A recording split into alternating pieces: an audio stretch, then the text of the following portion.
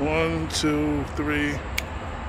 Peace and love, everyone. Congressman Bowman here, representing New York 16. As you know, the North Bronx and Lower Westchester County. We're here at the Voting Rights March. It's organized by Black Voters Matter.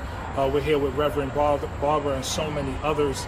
This is the 58th anniversary of Dr. King's I Have a Dream speech.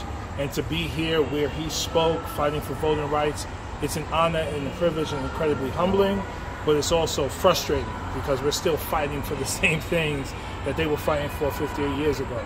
But the fight continues. You know, we need everyone on board, everyone to be a part of this fight. It's not just about me, it's not just about you, it's about your cousin, your uncle, your auntie, your cousin, your friends, your family.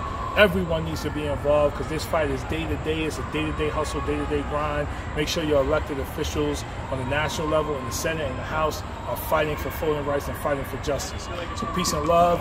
Black Westchester in the building. Now, on a local level, I just want you, I'm having a hard time getting local people to understand what fighting for this voting right means to them. Yeah. You know what I'm saying? Because that even trickles down to your local elections. Like, I just need So your vote is your voice, and your voice is your power.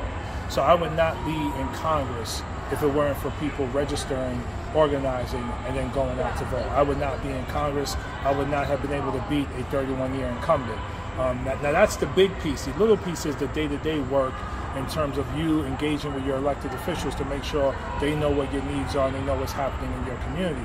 If we're not doing that work and we're not voting, we're giving our power away, which is why Republicans are this close to making this a fascist nation, a nation where we will have even less power than we have now. So your vote matters. Please register to vote. Please organize with others around the issues that matter most in your community.